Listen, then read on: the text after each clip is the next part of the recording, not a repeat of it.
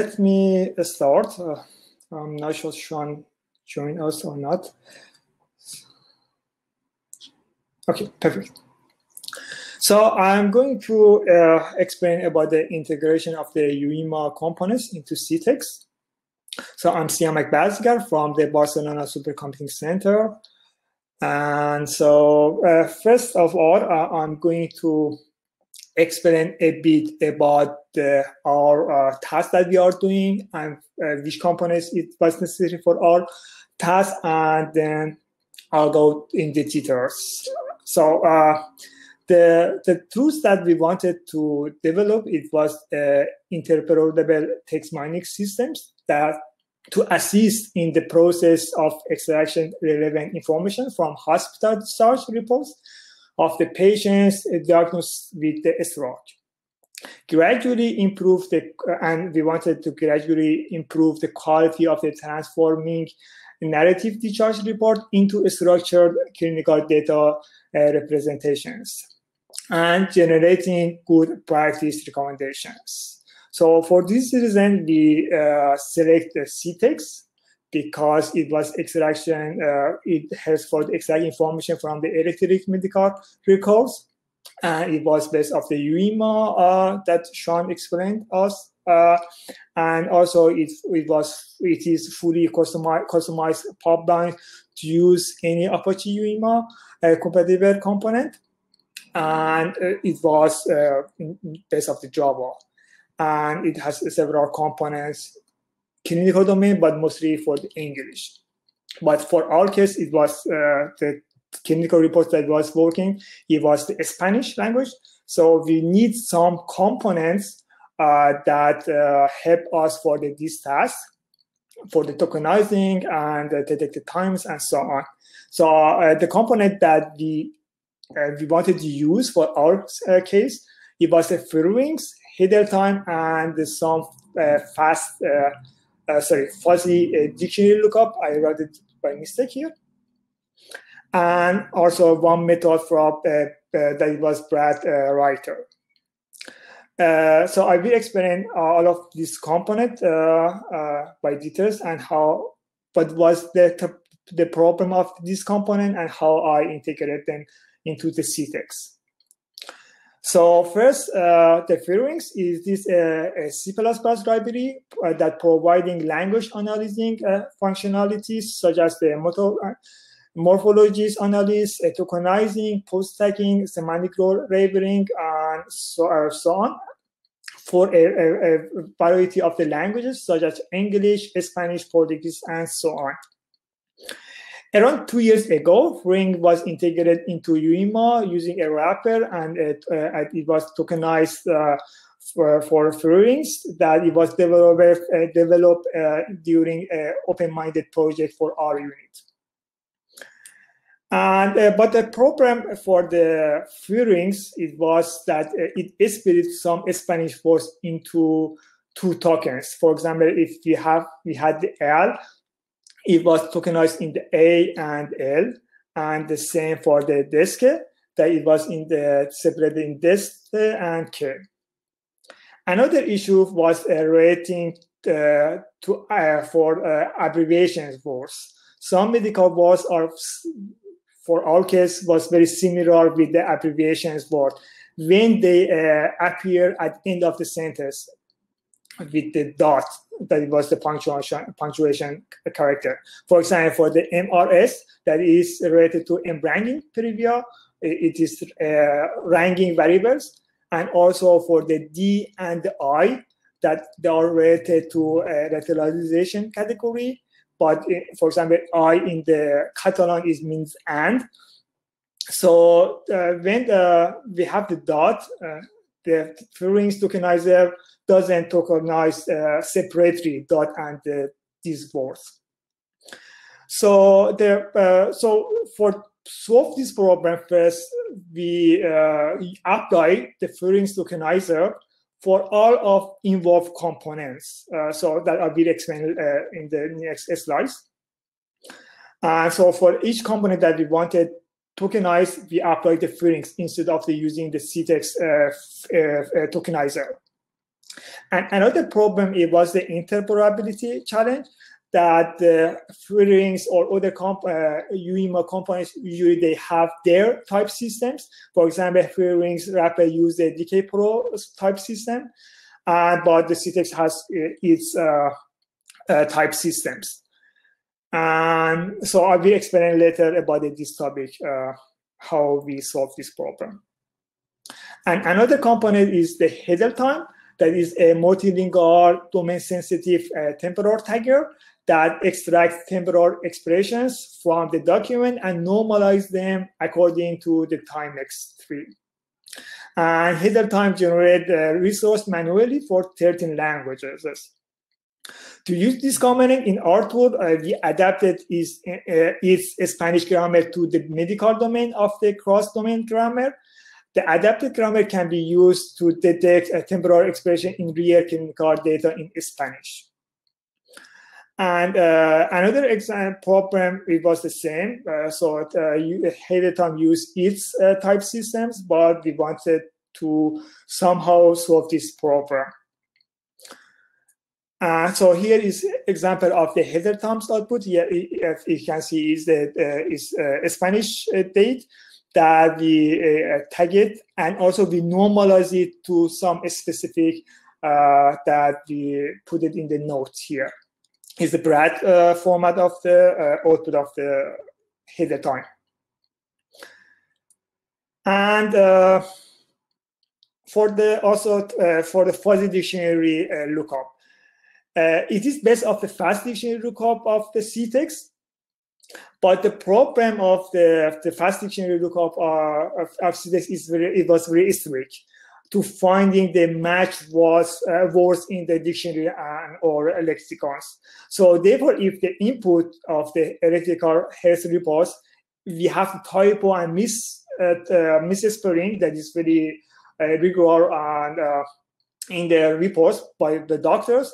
So fast dictionary lookup component couldn't detect these tokens. For this reason, we decided to modify fast dictionary lookup component and integrate it with the SNOMNet spell checker that is using Lucini similarity, and it is very flexible in detecting this type of that is very usual in medical and clinical domains.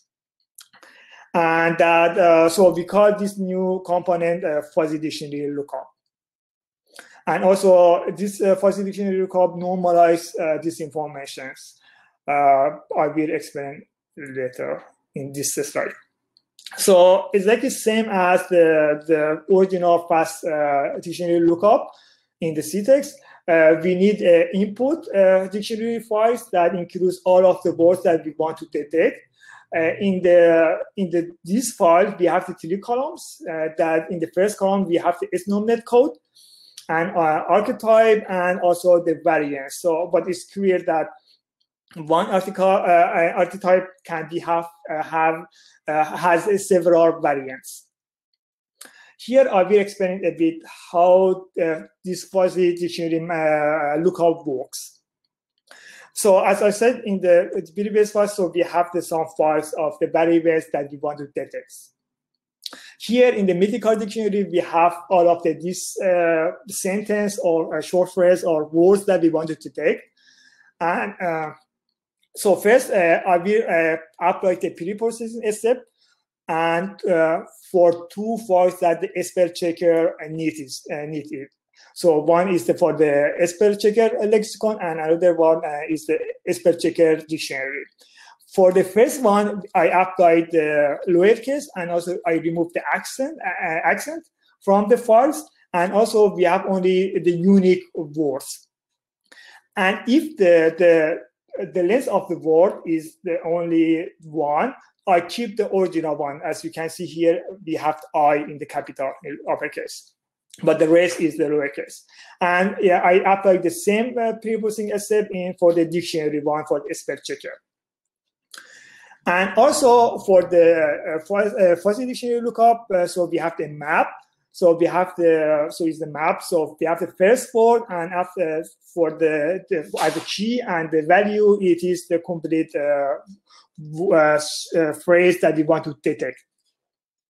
So here we have the input. So it's the medical report input, that is the lesion organ Dian, but it has the typo and it doesn't have the accent and so on. But we want to detect we have this word or similar this word in our dictionary or not. So first, again, we apply the preprocessing step to remove the accent and convert them to lowercase. So for the first step, I find for the first word, I'm looking for the R spell checker for our lexicon, and I apply the accuracy of 70% to see can we detect or this word or similar word of this word in our spell checker lexicon that with accuracy of the 70%, because it is only one word and it can have a lot of the typos, so I put the accuracy of 70%. And if we can see, we have the plural of this word lesiones. So first step is done. So the next step, I will replace the first word with the correct one, lesiones organic Dian, but I will look at I replace the first one. And the second step is we keep the value of this key in the R dictionary map. So in the dictionary map also we have the lesiones, and also we keep the correct value for this key. That is lesiones and organ Diana. But it can be, but maybe we can have more than one phrase. It can be. And this in the second step is using this modified input that is the lesiones organo Dian. We want to look it in our dictionary files for the spell checker, and we apply the accuracy of 80%. So with 80% accuracy, we can find the lesiones and organo Diana. And then we check the output of the dictionary mapper and with the output of the spell checker dictionary. If it is the same, so we tag this input as a file that we're looking for that. So now so I'm going to explain about the interoperability challenge that we have to address. Because as I said, different components have different type systems. So the one solution that we was thinking about that in the first step, it was the type mapper from the NACTEM Institute, that is the National Center for Text Mining in England, which is capable of the transcribing or mapping from one type to another that can be placed between non-interoperable components. The type mapper component takes a user-defined mapping as a parameter. For example, for this example that you can see here, for each annotations of the type com.example.person, the component will create a corresponding annotations of the type org.example.name entity. We tried to use this component, but we got several errors, and it was not easy and simple as they mentioned in their website. So another solution, it was to, instead of using the NACTEM converting tab, we do it manually, but it leads to have a messy code. So another solution that we chose, it is writing a native type system of cTAKES for the HeidelTime and FreeLing's wrapper component that I will explain here. So it means that we added all necessary types in the HeidelTime and the decay prototype system that their equivalent were not in the cTAKES type systems. And of course, we followed the same format name of the types. For example, in the cTAKES type system, we have org.space .cTAKES.type systems, and so on. In this example, you can see we added the type system in for the type of the timex tree from the header time, and we added into the type system of the cTAKES. And here we can see the example that I added the dependency of the FreeLing type system into the cTAKES. And here, as you can see, in the original code of the FreeLing, the first one, they imported token type of the DK Pro type systems. To solve the problem and to be integrated with the cTAKES type system, we imported its equivalent into cTAKES type systems that for the token was a word token. And we changed the related variables. So in the first line, it was the token, and then we replaced it with the word token from the cTAKES that we added, that it was available in the cTAKES type systems. But for this code of the header times, because we didn't have this type in the original cTAKES type system, so we imported the type that we added manually by ourselves. And so for this type of variables that we don't have in the original type system, the cTAKES type system, we don't need to change the variables. So because it was the time x3, so we just change or add the new import library type system. And also we have to change the POM. So if before the running the component, it's necessary to add this new component as a module, and also show the dependency of these components together. And also, if we need some additional class paths, we as the dictionary, fuzzy dictionary needs this, and also the open-minded, and also for the header time, we have to add the resource in the additional class path elements. For the running the code, so we use the pipeline builder in the cTAKES. It's the same as the other components. It should be the order, base of the order. So we use the add, and so we added the, for example, here is the FreeLing wrapper, and also we have the several arguments.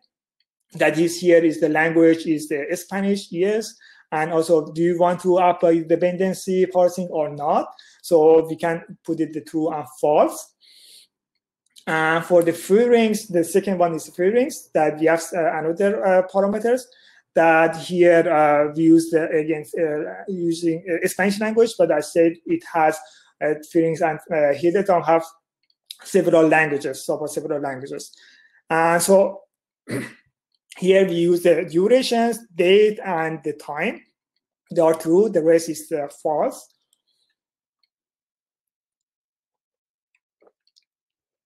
For the fuzzy dictionary lookup, it's the same as the fast dictionary lookup. We have to address the dictionary description path. Of course, we have to change it and address to the false dictionary files that I mentioned. And the rest is the same. And also for the, is not component, but it is the method that we added. It is for the Brad. So first one is HMI output. That is it was provided with the cTAKES. But the next one is the Brad, because we want to use the Brad tools. So we use this. I wrote this method to save it in the Brad format. And also for the write in the HTML writer, also I changed it a bit because it doesn't support the header times. So I added this. This code, I added this information into HTML code.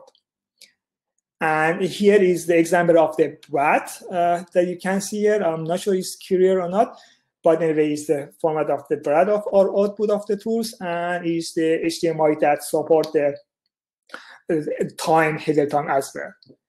And all of the source is available in our GitHub account repository, and I will update the README in the next few days to how you can use these informations in components into the cTAKES and usually compile the cTAKES itself with these new components.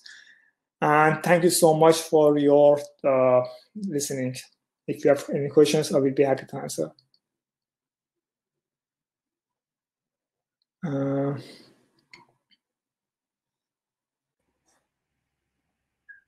How did you use the contribution?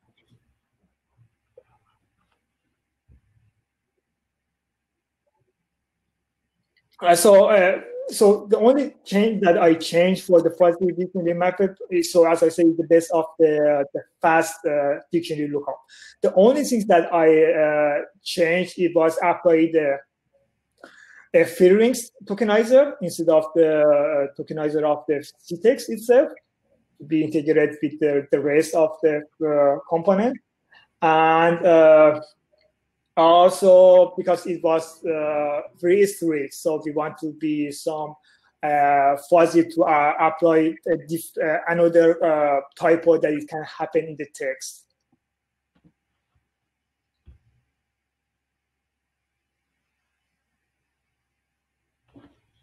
Okay, can everyone hear me? This is Sean again. Hi, Sean. Okay, so I have a question. Your spell correct dictionary, how did you actually build it? Where did you get the misspelled terms that you put into it? So as I said, I use the spell checker, SNOMNet spell checker.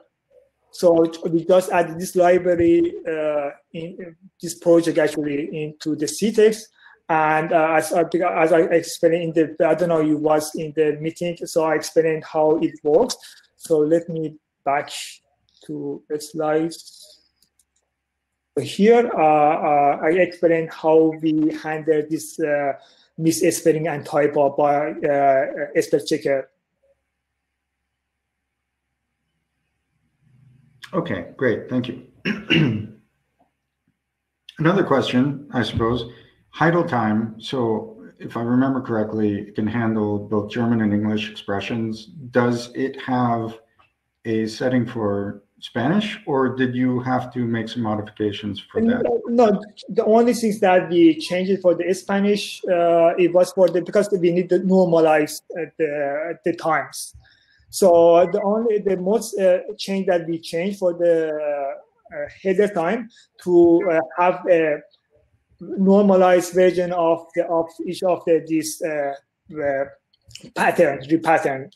So here, if you see here, so in the note, we have normalized everything in some specific format. So we changed the grammar to have this information. Also, the code of the grammar that we added in the header time is available in our GitHub repository. Okay, great. I'm sorry if you said these things and I missed them. I've been trying to handle the chat both here and in the main stage, so my apologies. No worries. And also, this another question that cTAKES has functionality to work with speech to text. That I don't think so, but John. So it does not right now. Basically, for something like speech to text or grabbing PDF files or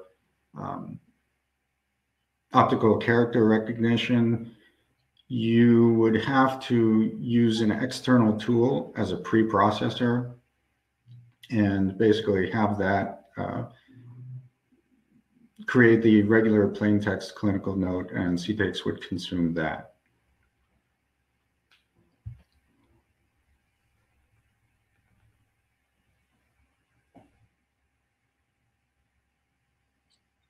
Or as Timothy Miller sums it up, nope.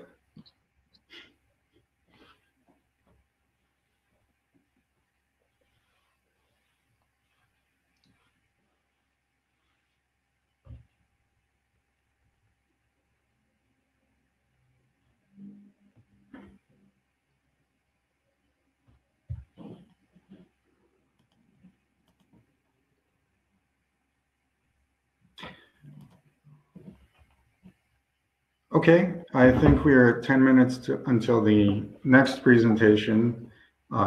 If there are any more questions, type them quickly. I was told, I suppose, that some people needed to leave the current session, go back into the sessions panel, and reselect cTAKES.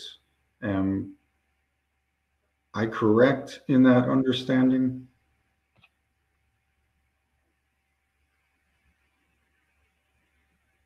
Yes. Okay. It looks like it. This is a strange platform. It's the first time that anyone here has really used it, so I apologize if it's been confusing. We are all kind of learning this as we go.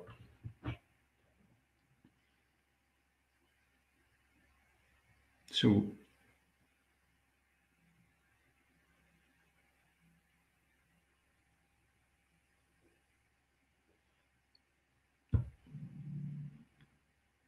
are there any questions?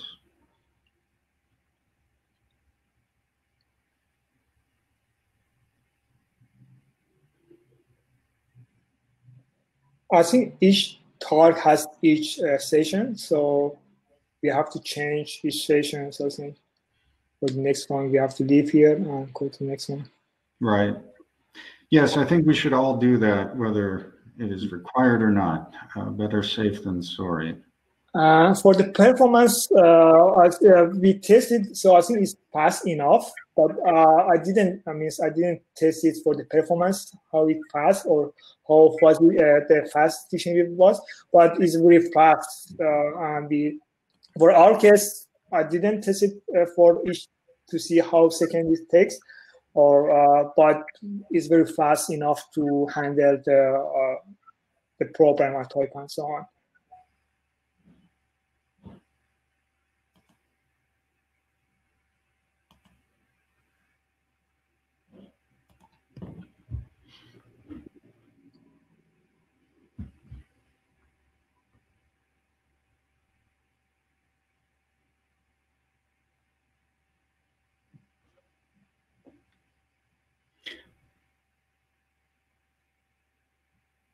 And also for the previous question of the Peter, for the overlapping entities. So if we have, for our case, if we have two entities that they have overlap for the two different types, so we select the both. But if for our case, if we have the same two different entities with the same type, we use the longest type, longest span for the entity. So we should only select that one if we understand correctly about the overlapping entity range that you asked before.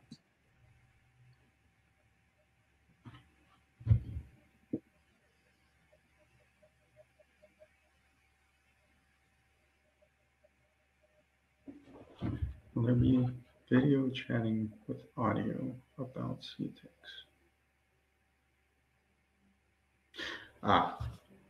Okay, so I suppose this question about having some video chat with audio about cTAKES, I would like to do that perhaps at the end of every day, or perhaps even just at the end of the Apache conference itself on Thursday. I am going to have to think about it and also think about how we might be able to do it and get back to everyone on that. So stay tuned.